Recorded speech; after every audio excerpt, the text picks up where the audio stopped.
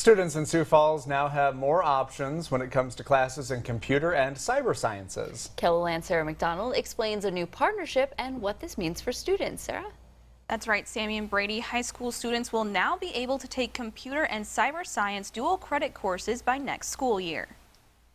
Brad Brockmiller is a computer instructor at CTE Academy in Sioux Falls.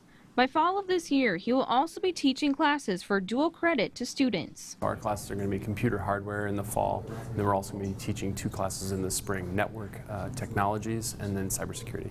It allows students in the high school to take college classes for dual credit at the dual credit rate, so it's a discounted rate, and they will be able to explore ideas in the computer science and cyber sciences arena. This is all thanks to a new computer and cyber sciences partnership pilot project between the Sioux Falls School District and Dakota State University. It will be rigorous, and the good thing is we have more time here at CTE with our block schedule, and so we're able to spend a lot more class time. This will allow students to get a chance to see what these career fields entail. There are so many jobs open in this country in computer and cyber security, and this will allow students to get a taste of that.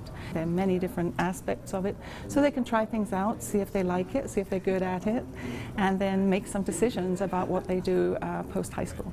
A partnership paving the way for students' futures. It's a great partnership. We've worked really closely with Dakota State and some of the other institutions around to see what industry needs, but as well as what the students need, and so it's just going to be a great addition for these kids to have that experience before they leave here. This program is the first of SD Pass, which is a partnership between Dakota State University, the Sioux Falls School District, Southeast Tech, and the State Department of Labor and Regulation. To learn more about that and this new partnership, we provided a link under this story on KELOLAND.com.